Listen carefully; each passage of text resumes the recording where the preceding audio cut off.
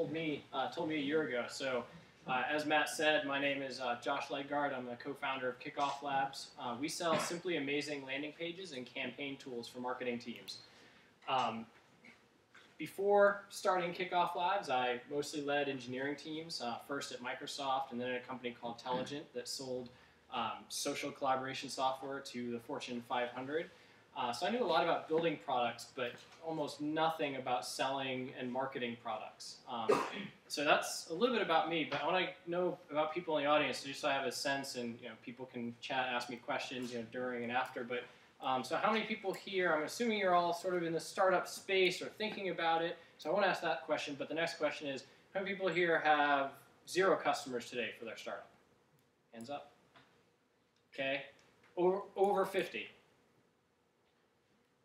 1, 2, 3, 4. Okay, over 500.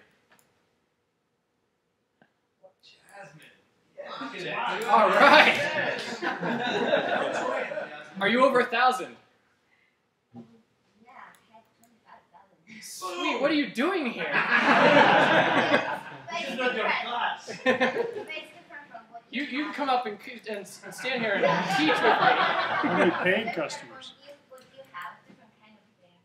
Yeah. So we are. I should go over. We are a for-profit bootstrap company. But I think the advice that I'm going to give here is just generally applicable whether you're VC. Everybody needs customers. Everybody wants more customers. Everybody wants to go viral, whatever that is. And I think there's some practical tips and some advice that we've learned the last couple of years to help everybody get there. So like I said, we launched last June. My co-founder and I, we started developing the software in February. We're both product people. We spent February to June. We took our own advice. We put up a landing page. It was awesome. And we had this landing page, and we thought we were doing a decent job getting people to come to it. And when we launched the product last June, at the end of the month, we made $10.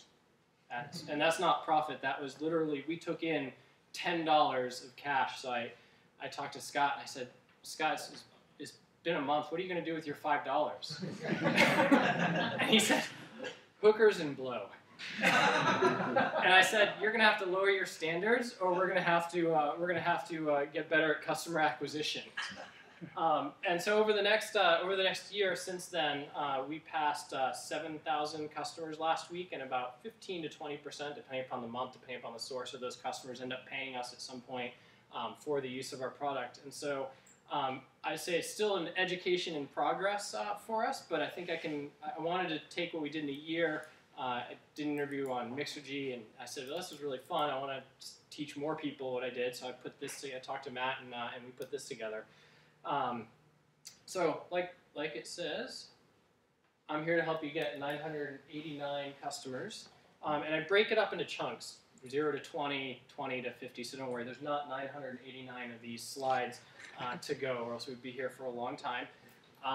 But I think it's important to think about it in chunks, because when we first launched after that June, if somebody had told me your goal is to get 1,000 customers, even 1,000 just seemed like this astronomically high number that I was never going to get to. And so focusing on, okay, let's get to 10, let's get to 20, let's get to 50, and focusing on those goals was sort of the most important thing.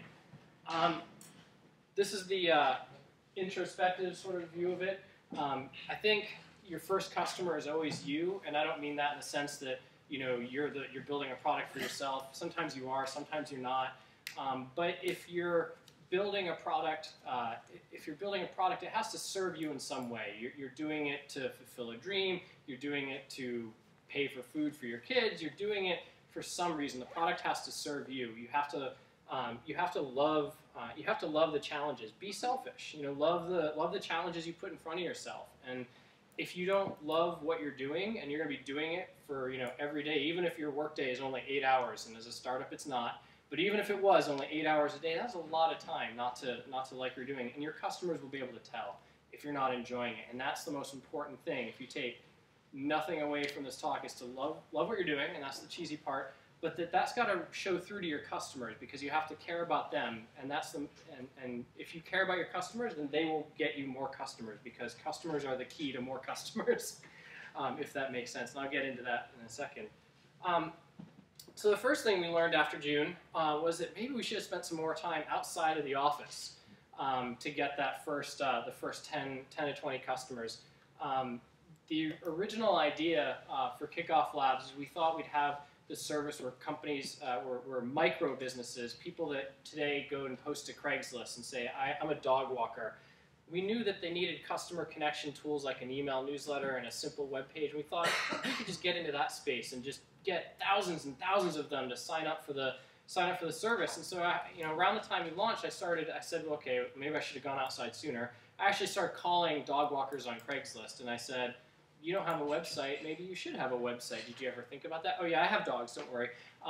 Yeah, they need to be walked. And what I found was that, those weren't that wasn't the right target market for us, because whether it's just timing for them or whatever, they had this perception, say, oh yeah, I need a website. It's got to be this big WordPress site with a Flash widget and a blog on it, and it's got to have a Facebook page connection to it. And they had this preconceived notion of what they wanted, and what we were trying to sell wasn't it, even if I thought what we did was the right thing for them. Last month I was so proud because finally a dog walker signed up for our service. I won my target market last month. I got one person to sign up as a dog walker. I was so thrilled. My co-founder just laughs at me. You're crazy. The other important thing about going outside the office is, people ask me what this slide means, but avoid your direct personal network in terms of pitching and asking for advice. These people are way too kind to tell you that your idea sucks and that your pitch is wrong. There's no sense in it. And so I started going to startup events and talking to people, and as I was, you can hear yourself as you talk through your idea, you know whether or not it's going over well with the other people. And whether or not you're seeking investment money, some of the best people we talked to were angel investors and investors. And I wasn't after their money. I genuinely wanted to hear their feedback about what we were building. And these people, because they're in the business of giving people money, not that they make the right decisions, because they all told us we were crazy for doing Kickoff Labs, but the things that they brought up about why they said they were crazy were all right. Whether I believe them or not at the time, over the next 6 months to a year, the holes that they shot in our story all proved to be at some level true. So whether you care about investing money or not, we applied to Techstars. We went through the interview process. I talked to Chris DeVore, I talked to Andy Sack. There's lots of people in the area like that you can find at an event, and you only need to talk to them for 5 minutes, and they'll give you 3 things that stink about your idea and what you're doing. And as you're meeting these people, it's also partially marketing for your product as well, because even if you've got a prototype or you just got an idea, I know one of the members of the Eastside Incubator has been going to Starbucks and having people fill out surveys.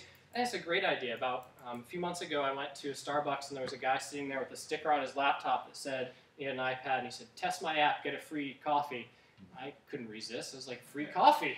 I'll test your app. And as I was testing his app and giving him some feedback, I realized not only was this something I should have been doing and should do more of, but he was marketing the product as well, and he was getting feedback and marketing, and so I signed up, I downloaded, I bought the app, and so it sort of served 2 needs at once for him to go and sit there, and what did it cost him? He sat there all day, maybe he spent $100, but he had a line of people waiting to try his app at the table, just with the little sign. It was nothing more he could stick on like this big. It said, test my app, and he was just working if there wasn't a line there while he was at Starbucks, and I just thought that was a great idea, and I wished I'd thought of it. The self-serving part of the talk, have a place to send people to if you don't have a product yet. Do you have a potential site where we can go for that? Yes. And I won't get into the reasons why and really pitch the product. I will just say that I don't care who you use for a landing page. There's really 2 things that people do wrong on these landing pages when people launch. The first one is that they don't provide any incentive for a sign-up and any incentive for a share. They just say, one line about what they're doing, and the line isn't really even that descriptive. And unless you're Apple, unless you're Steve Jobs, unless you already have an audience, that line does nothing. You have to actually sell a little bit on the page, explain what you're doing, explain what the value proposition is for people, and explain why they should sign up and why they should get their friends to sign up when you don't even have a product yet. And so people forget about those 2 levels of incentives. And the other mistake that people make, now watching our customers do this for a year, is that they don't take advantage of the list and keep themselves in the top of the minds of the customers they signed up. So if you sign up 500, 1,000 names beforehand, but you don't launch for 6 months, you can help those customers solve their problems over the course of the 6 months. So one of our customers does a great job there building an app to help families find activities for what to do. And every other week he sends out a newsletter, says, hey, I know a lot of you are from the Northwest, and what you should be doing this weekend with your kids is probably these things. It's not to do with his app. He just manually curates it. But it's educating the customer that this is what this app is going to do for you.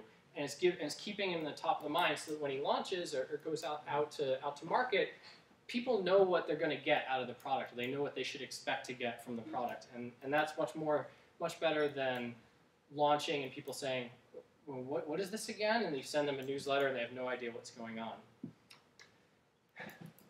We wasted so much time on our blog, on our Twitter account, on Facebook. All of these things are a complete fail when you're less than 100 customers. And the reason is nobody cares who you are. You have no audience. You've got nothing built up. And this isn't to say that a blog isn't a good content strategy and you shouldn't be building SEO on your blog, but to expect that you're going to get your first 1,000 customers from your blog, probably only about 100 of our first 1,000 came from our blog, and those were towards the very end of getting to the 1,000 mark, when we'd started to build up a little bit of an audience and had people retweeting and telling the stories that we were telling on the blog. It's just you can't focus on you. You have no audience, so you have to go where the audience is and get yourself a podium on that audience. So I would say customer convention. It could be an actual customer convention that you go to and talk to customers. In our case, we sought out two markets.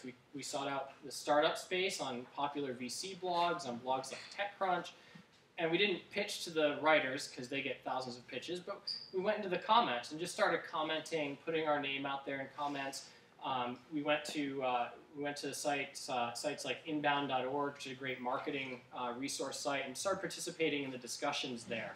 And you start to participate in those discussions. You start to build a name for yourself there. People click on your profile. They click through to your service. You have to go where the audience is and start building a reputation there, so you can start funneling them back and filling out your own audience. Which really boils down to finding your niche. So I was talking to the folks from I want to say Talk to the Man, but it's Talk to the Manager back there beforehand, and we had a similar customer then where they were targeting the restaurant service industry, and he said, oh, I'm on Facebook, I'm on Twitter. I said, no, where do you go? Like, how do you read your news? He's like, oh, there's this great forum site for restaurant owners that I go and I chat with other restaurant owners there about. I said, so why aren't you telling them what you're doing? He's like, you think I should post there? Yes! Go to those places where they're the niche of the customer that you have and post there and ask people what they think. Ask for feedback. Go participate in the discussions if you're not already. And he already had a reputation there as one of the top posters, but he wasn't using it for his startup, and that's just insane not to do that. I say corner influencers. There's a rather scary looking picture of somebody cornering an influencer. The stick figures are all mine. Yeah, copyright. Can we use them though? Yeah, you can reuse them. But what we did was we just started looking at following Twitter, the Twitter community for those niches of landing pages, marketing, startups, and started looking at people who had high follower counts and just started engaging them in conversations along the way and just got ourselves in there, not spamming, iPad, do you want to buy an iPad? But if we saw them talking about, hey, this is a neat landing page, then we would just join that conversation and say, here's what I like about it. And then they'd see us on Twitter and they'd go back through and they'd follow through to our profile. Yes, Matt? So if you don't talk about this later, you're going to talk about how you got the KISS metrics conversation going? How I got the KISS metrics conversation going. I'll talk about that a little bit later. Okay. All right. It got to the point where we even just built a tool that said, we instead of replying to everybody, we just replied to the top people who were influential on Twitter, and they started mentioning us. They started telling other people about us, and that's, again, using someone else's audience to your advantage. Quora is, for a lot of you, might be a good resource. For us, it was 20% of our first 1,000 customers, because we do measure this stuff. Finding questions, asking your own questions, answering questions, and they have a nifty little promote feature, which works way better than I ever thought it would. If you earn some karma, you answer questions, and there's an option that says promote this to, and there's a slider.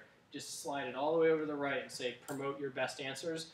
And it will drive traffic to your site, and it doesn't cost anything but just participating in the community. So we participate in the landing page community, participate in the marketing community online in Quora, and it was, like I said, 20% of our first 1,000 customers came from that source. And the thing that people avoid about Quora is they say, oh, somebody answered this question, I'm not going to answer.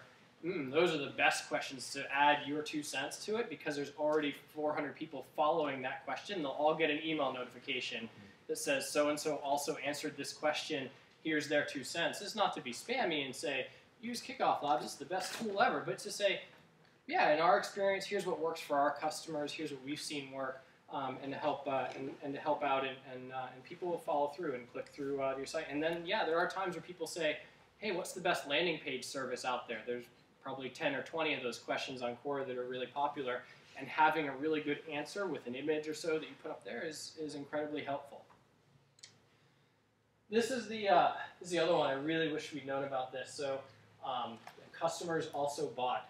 I'm going to assume that none of you are shipping this complete product that solves all of your customers' needs in one box. Customers are piecing together solutions more than ever today, and there's complementary solutions to your solution out there for customers. And so doing some research, not just on who your competitors are, but what are complementary products? What other products are your customers using? Reach out to those people. So to Matt's point, we found out a lot of our first customers were using KISS metrics. It was no shocker. We were using KISS metrics too to measure things. And so I just reached out to Neil Patel and said, hey, it seems like our products are pretty complementary. Do you mind if I send you a guest blog post that you guys can put up on your site about how to measure your way to startup success? And he said, oh, sounds like an awesome post. Just send it over to so-and-so who runs our blog, and got it up there. And that, even though they have lower readership than TechCrunch or everything, the conversion rate from those other sources is incredibly high compared to Hacker News or all these other places where nobody buys anything. Here on KISS Metrics blog, it's pre-selected as an audience that already said, I want to buy something. Right? And so for us, when we were selling something, those customers are already sort of pre-qualified that they're going to buy something, and we know they're already interested in piecing together solutions. So we went out and I contacted the user voice guys, because we were using user voice and we love the service, and said, hey, can we do a guest blog post about customer support at startups? And they said, sure, right. They're hungry for content just like everybody else is. These are great places. Other corporate blogs or company blogs are great places to do guest blog posts at. They gave us this awesome T-shirt. I wish I'd thought of it. And it's been really helpful. Probably another 25% of our customers come from these other, customers also bought locations or other places where customers were related, they hung out. Where it's not a competitive situation, it's just the products are complementary. Jasmine. So what's the conversion rate with KISS metrics? What's our conversion rate? Yeah. You mean all the way through to the end, from the top of our cycle to the end? From KISS metrics, she said. KISS metrics. Oh, okay. Oh, so you're saying just from KISS metrics, the percentage of those customers that converted. The people that actually click through on our site, which are the only ones we can really track, I don't know, I didn't have metrics into what their readership was. It was about 15 to 20% of the people that clicked through didn't just sign up, they also bought, which is an incredibly high number of people that clicked through that bought the product. If the average number of all the way through the funnel is 2 or 3%, then that number is a really good source, and I talk about that in measurement at the end. I love my stick figure on this one. Let it sink in for a second. Steal your customers. This is a little bit controversial because we're startups, we're supposed to all be friendly to each other, but this is something where I see other companies do effectively all the time. Box.net, they're trying to steal from SharePoint. They do huge billboards that say, here's why SharePoint stinks and you should use us instead of SharePoint. That's not out of your realm of possibility to do as a startup. So And when I say this, I mean, you should know, A, who your competition is. You should know what you think is their weak points, but then you should chat up their customers and say, hey, I saw you mentioned, a tweet about this other service. What do you like about their service? Find out what customers actually like about the other service. And then when they notice that you're from a competitor, they'll say, you know what I wish this service did?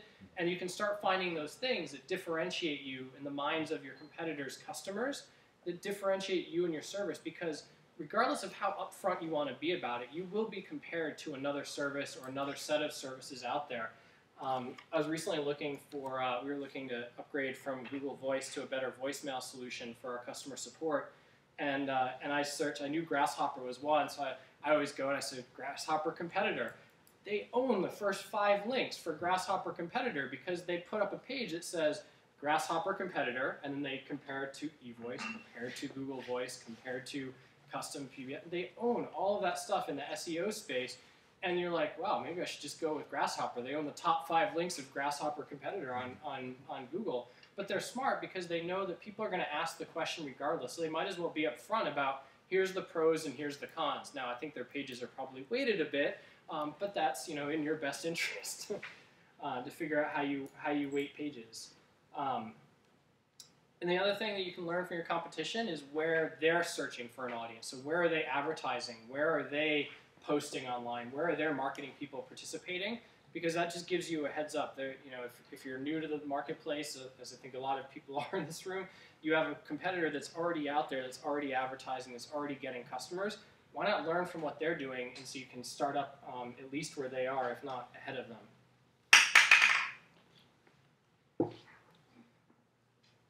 So it should be obvious from my shirt and everything that I do think one of the biggest strategies of getting customers is actually loving the customers that you have. Your existing customers, like I said, are your key to new customers.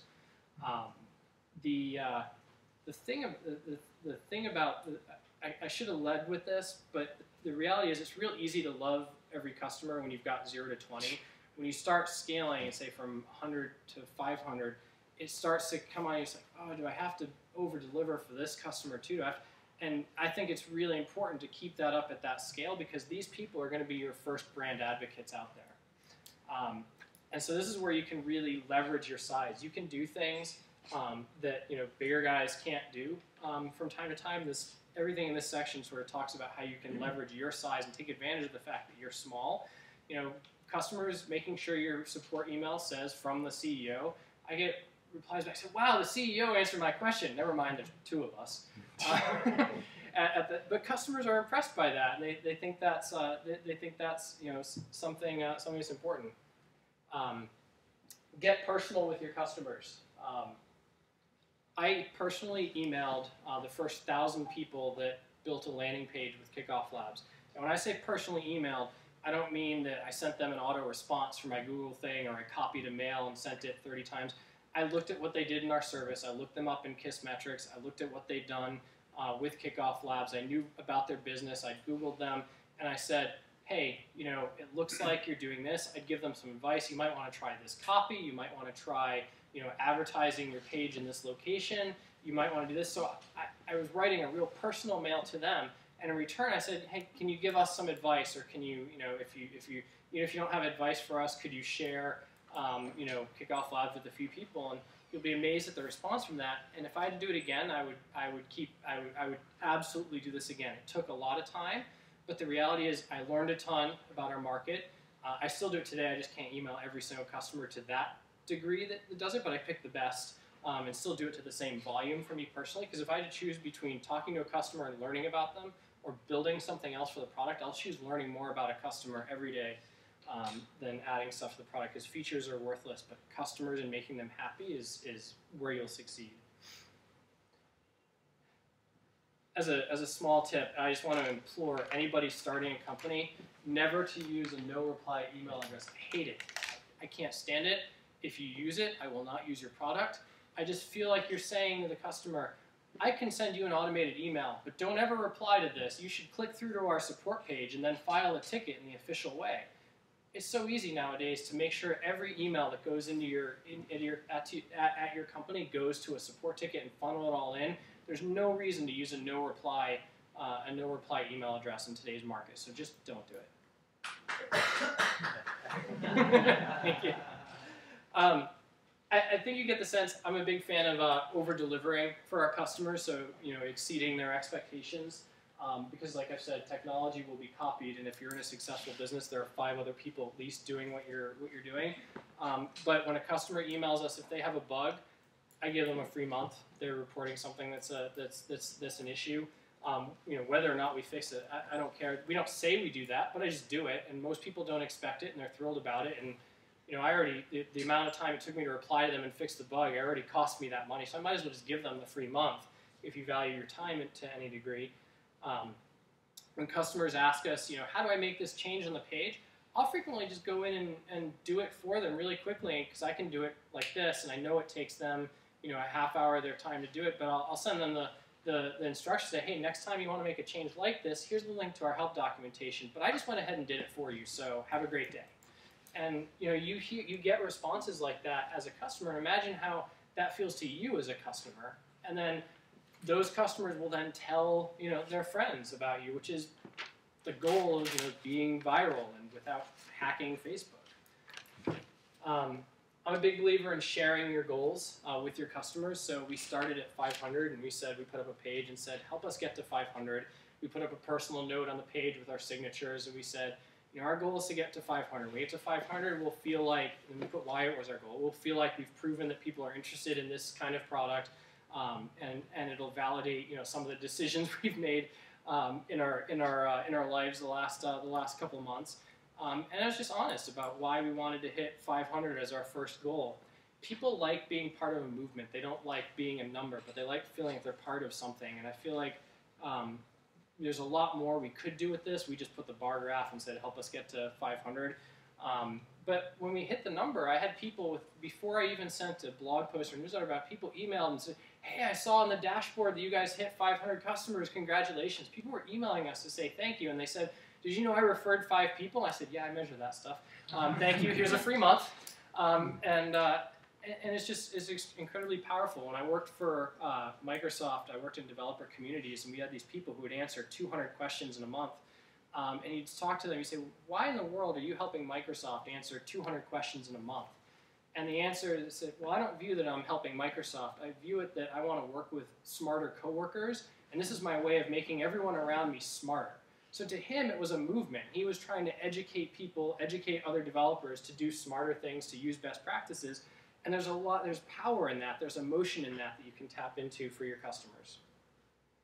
I have no shame.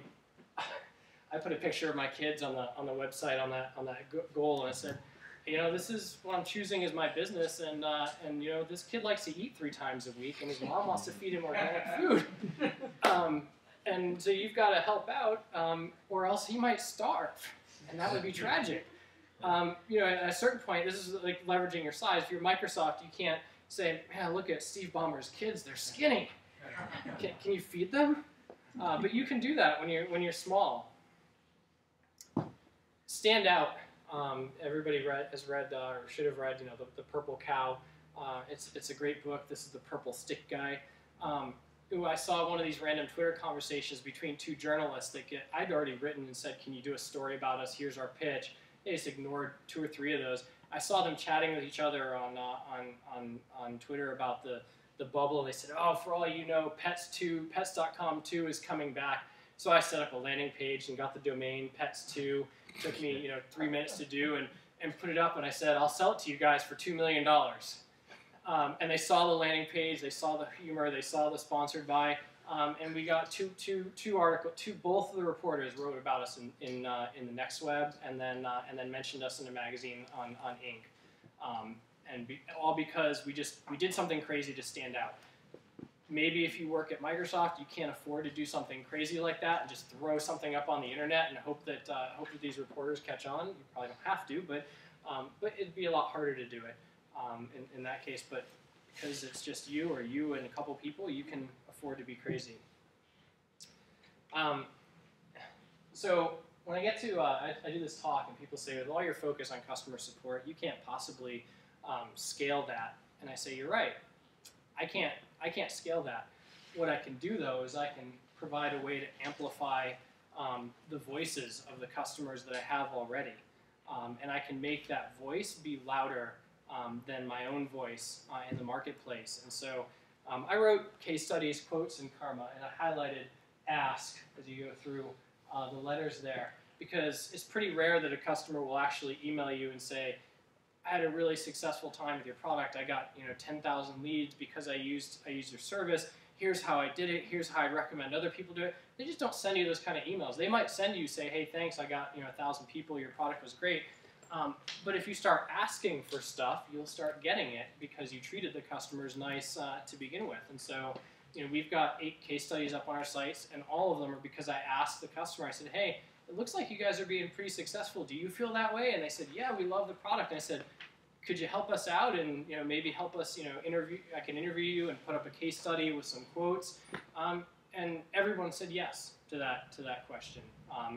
And you just have to ask the customers for it. A lot of people forget that. They'll put a like button up on your page. They like us on Facebook, and that's just the worst way to ask possible. I answer a lot of our support emails, and I say, when they say thanks, I said, don't thank me. If you want to thank us, go tell 500 or 500 more of your friends about our service. That's the way that you thank us, because most of our customers, 35 to 40% of our customers, come from referrals from other customers. And so that is how you thank us. And so that's asking for karma. You can't just expect karma to hit you. You have to beat it over the head and remind them that, that they owe you something in some cases. Always be selling is, I think, the classic way of saying this. There are really 2 points on this slide.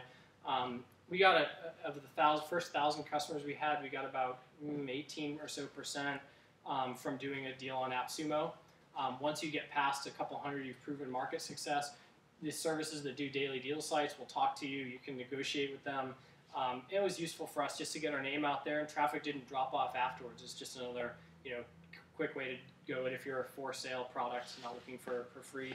The other thing to do is never stop selling your existing customers. And so I see people that do really well all the time saying, hey, because of our service, did you know that you see, like LinkedIn will do it in their email, say so-and-so connected. I don't think those are the best.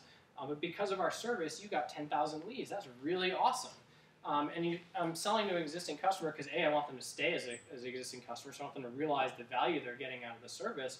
But just also because that also is just another chance to be in their heads, and they might be in a conversation talking to their friends, say, yeah, I crossed 5,000 leads today generated from Kickoff Labs. And I said, what's Kickoff Labs? And I have another customer.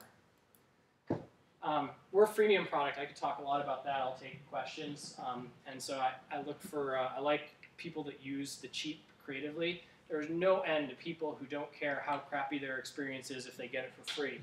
I didn't at first think I wanted to take advantage of these people, but they're like a zombie horde. They will always ask for it. And so if you can figure out a way to balance making sure that those people don't suck away my time because I want to provide a high level of support to paying customers, then they absolutely are a big source. Right now, they're probably about another 20% of our product, of our sales come from people who just, they want the free version of our product. They're never going to pay for anything. But hey, if they want to build up a huge audience and put our logo there front and center as logo wear, that's great. One local company I think did this really well was Simply Measured. It wasn't their product, but they said, hey, if you want to get your first report, you have to tweet our service. And you can think that's spammy, but hey, it costs them something to generate their report. It costs them to talk to you. They just asked for a tweet, and they said, here's your first report for free from Simply Measured. It didn't cost them much from the support perspective either. So figure out ways, intelligent ways, if you're a for-pay product, you can leverage the zombie horde out there of free people. And you think I'd measure this first and say, you think I'd mention this first and say you should measure and keep measuring. But the reality is, I know a lot of people start spinning their wheels on measuring way too early. A lot of our customers will email me and say, hey, what do you think the best A/B test for this page would be? And I'll go look at their page and I'll say, you had 10 views last month. Before you start talking about A/B testing, get 1,000 views. Get 1,000 people looking at it, or else the A/B test is meaningless. So we started way too early doing the testing, and the problem with that is when you're so early, your traffic isn't consistent. You're not getting consistent people. So when you look at sources, one source can dominate your overall conversion rate in the test, and maybe it wasn't a good source. Maybe they stopped off at the first point in the funnel, but you might make a decision based on that because 10 people did it when you really just have to leave a test up. I don't leave a test running even at thousands of people hitting our site per week. I don't leave a test up less than a week before I consider I get some sort of usual numbers. Most of the time I leave a test up for about 3 weeks at a time before I feel like I get something that I can actually trust in return from the test. And then the other point about this slide is a lot of people just look at your overall conversion rate, but I think it's incredibly important to separate it by source and to know what really works. Because if you think about the lean startup movement about iterating on your product, you have to iterate on your marketing as well to know, hey, this week, this source, we spent a lot of time doing a guest blog post on so-and-so location and nobody converted. Don't post there again. But you did one for Kissmetrics that converted. We're working on another post for the Kissmetrics site because I know that that'll convert customers because I measured it, and I know that those people went all the way through the funnel. That's it. I'm here to chat. I can take questions. I'm at Evolving We. You can get tips at blog.kickofflabs.com if you can read my chicken scratch. And my co-founder and I have also been blogging at a site called webootstrap.org. So that's it, and I hope you enjoyed it, and I'll take questions. All right, first off,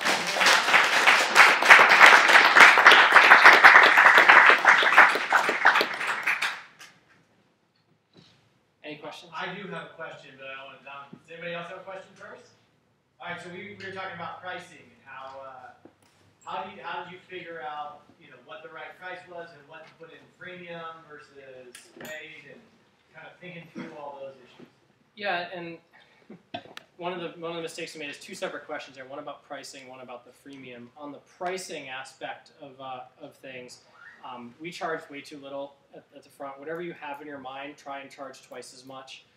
It's actually easier, I think, to lower prices over time than it is to keep raising them on people, even if you keep the existing people there. And so our initial pricing was based on what we thought the market would bear, and what we should have based on was what we thought we needed to make per customer to make the service worth doing. So if that gives you a bit of advice, let's charge what you think you need to charge to make up for your costs. Don't go under that at first. And then on the freemium side, like I kind of alluded to it, when we were choosing what would go into the free plan versus the paid plan, we drew a line and said, these features generate support that we want to handle. These features seem like they're hands-off for the customer. That's where we drew the line. It had nothing to do with what we thought free versus paid would use more. In some cases, we've moved stuff back to free as we've solved the support problems and made it easier. But our goal was, if you're paying us, we don't mind helping you with the more complicated actions in setting up a site, like embedding widgets in another site. Something that's more complicated than just putting up a page. If you want to use our campaign tools and put widgets in other places, sometimes that necessitates a support call. It's a little bit more technical. A developer gets involved frequently that does the site. And so we said, no, free customers can't use that widget. We just don't want to handle the support. But you can set up a page because that's mostly hands-off in our case. So we drew that line because we knew we wanted to focus on paying customer support. So did you happen to know which of your features was generating the most value for our customers? I would have imagined that you would have drawn the free versus paid line based on the value you offer to your customers. If it's a very high value feature, you want to put in the paid bucket, versus if it's a low value feature, you want to put in the free bucket. Yeah, so initially we did that, and maybe we were wimps on some of the initial feedback, but we got a lot of hate mail from people saying some of our high value features like the auto response and the newsletter stuff, like that just should be in the free plan, and I don't see why you would charge for that. And maybe we were wimps and we listened to them, but that's another way to go about doing it. It works for a lot of companies out there. But we also we felt like we wanted to give people a taste of the good stuff, the high value stuff. We put our logo on it, and so really anybody who's serious is going to want to remove a logo of somebody else on their product. At least that's what people tell us. The people that want to pay, and so why not just give them access to something if it doesn't cost us much in terms of support and maintenance to do? Why not give them a taste? Eventually, they're going to want to take the logo off anyway because they were so successful because we gave them the higher value tools. It's a good question, though. Any other questions? Yeah, go for it. So initially you said that you were targeting, dog walkers on Craigslist. Yeah. And then you figured out what your target market was and what are the places where having those conversations led to people visiting your site. What are the places that we had the conversations, or what? What were the forums, right? You said you went and you did guest posts. You followed a bunch of people on Twitter and found out what their conversations were and started injecting yourself in those conversations. We in the kind of the lean startup state, we formed some assumptions first, and we said, okay, so we had formed this assumption that micro businesses would be a big customer. As we started talking to them, we said micro businesses today live on Craigslist. So we went to Craigslist, we started having conversations, proved they weren't our customer, they weren't buying, they didn't like the pitch, and so then we formed another assumption, said, I'll bet startups would want to use this because we didn't use it very effectively, but and we started talking to other startups and other new businesses, not just startups, but going to places like new business groups and not in the tech-focused space. I think a lot of us are in the tech space and get caught up in that tech bubble. But there's people all across the country trying to launch new businesses, whether it be a store at a mall, a kiosk, a mail order delivery, something that they're building. And so there's, I don't know the specific names, but there's lots of forums like the American Express has a great small business forum out there, and so we went and talked to the people in the American Express Small Business Forum out there, and got a lot of feedback from those people, and those people came and became customers, and sort of like avoiding your personal network, avoiding that sort of tech bubble, and getting out into those other locations is critical to help validate the assumptions. What? You putting me? Yeah, you. Yeah, great. So, what kind of a mix of customers do you have between people selling electronic websites, actual product goods or services? Mm-hmm. What are your thoughts around them? How do they behave? That's one question. Number two, is it just in the U.S. or do you have international expansions? There's two of us. The product itself is it allows people to create pages and emails that are 100% localizable. So that was one of the things we heard from when we stole from our competitors. They said, with your competitors, I can't localize these two things, and that keeps me from paying them. We said, fine. Everything, any text you see, you can change on the page, the email forms, the email address, and just make it all work internationally. And that actually has been big for us. We have a lot of people in Brazil, a lot of people in Europe that use the product because we listened to what some of our competitors couldn't do at the time, and gave a leg up to that. And the other part of your question was? So, what kind of a mix do you have between services, products, actual physical products, and digital products in there? I will say it's amazing how many people want to be Groupon for X about a year ago, and then amazing how many people want to be Pinterest for X now. But because I get insights into that. So today, about a huge the most growing part of our business is 20% of our businesses are medium-sized companies that are starting to do more targeted campaigns. Like they run a set of Google ads that goes with a campaign to get people to sign up for their newsletter, and agencies that market bands that say, hey, join the band's mailing list. If you refer 3 friends, we'll give you free tickets to the band site. So that's about 20%, but that's our fastest growing segment of customers. And then of the rest of the 80%, I'm going to guess, I don't have the numbers, but I lump them all into the 80% are the new business people today. And of the new business people, it's probably 60% tech startups. That is where we did a lot of our initial marketing. And about 40% of that 80%, so is now a confusing number. So 60, 20, whatever that math works out to be, under the 80% are people that do services. What? You said 40% of the 80%? Yeah, 40% of the 80%. So it's two-thirds of the 80%. Yeah. Like I said, I don't break it down as much as I separate into those two general buckets of where we're trying to grow our business and where we have existing customers, but it's about 2/3, 1/3. Jasmine, you had a question? That was my question too. Oh, okay. Like this answer was my question too, so we're good. Thanks. What are your future challenges as you go? What are the future challenges? Our goal bar stands at 25,000 customers. Beyond that kind of vanity metric out there, our biggest challenge today, being 2 people and bootstrapping, is deciding where to reinvest and how much of our time, mostly our time, to reinvest, because we're getting to the point where we can hire contractors and we can bring on people to do some work. But the biggest challenge is figuring out, where we want to grow the fastest. So in that space where it's 80% new businesses, there is absolutely a lifespan to those customers for us. In the space where it's 20% of people today doing campaigns, those people keep reinvesting and repurchasing over time because they run a new campaign, they run a new series of Google AdWords. And so figuring out the right mix of how not to piss off customer A, but grow customer B, which sticks with me longer than what customer A sticks with us today for. Does that make sense?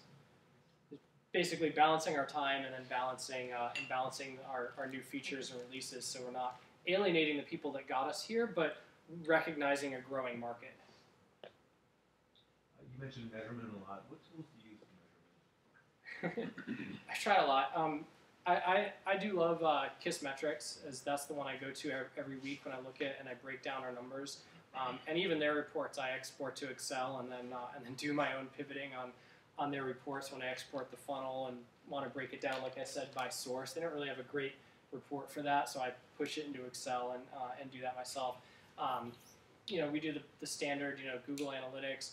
And then because we're so support focused, User Voice has a good series of stats for your customer support to look at what's causing support issues, to look at where you can improve. And I say to go back to Kissmetrics, I apologize, I talk fast and I jump around, but within Kissmetrics, there's 2 different things I look at. There's the funnel, which I mentioned a lot, but then the other thing they let you do is just wire up random events within your product. So essentially, we use them for our product instrumentation as well. So to be able to see, a heat map of within our product, these are the activities that people do, and to break that out into paying and free customers, and even to see, because for free customers, we put the first button there so we can see what they're trying to click into, and then we have an upgrade screen that says they need it. So we measure, which of those buttons are they pushing to see what makes them upgraded, to figure out what drives them to upgrade to a paying service, so we can work on promoting that more externally on our marketing sites. Did that answer the question? Yes. Anything else? Very cool. Well, before we, it looks like we got There's one one more. more. The tool to analyze support requests? Oh, it's the stuff that's built into User Voice as a service. I'm a big fan of theirs, and they've been really helpful for us. Did you test any kind of explanation video to explain to new people how this thing adds value to the business? I want to. He's gonna Be there. I want to. This is my goal, to come up with another video as part of that. When we launched, we actually had a video on our page, and it turned out that a rotating slideshow of 4 features sold better than the video. So the several hours I put into making, a few days putting into making a script and shooting the video myself and doing it, got beaten by like 20 minutes of putting together a slideshow with some explainer text on the homepage. I was so mad, and I said, I wrote off videos for at least a year, and so now I'm back. I'm going to try a video again and see if I can beat it. So great. I just so for my own interest, because Matt doesn't do exit surveys or anything. Was this useful to people here? Yes. Yes. Oh, yeah. Awesome. Josh just called me out. I will from now on do exit surveys. It's actually a great idea. And I did just check. StartupVideoDay.com is live, and it shows built it on Kickoff Labs in about the 4 minutes before this presentation started, so you can kind of see that product in action. All the errors are mine. All the good stuff's Josh. But thanks again, Josh. That was awesome. He'll be around all night.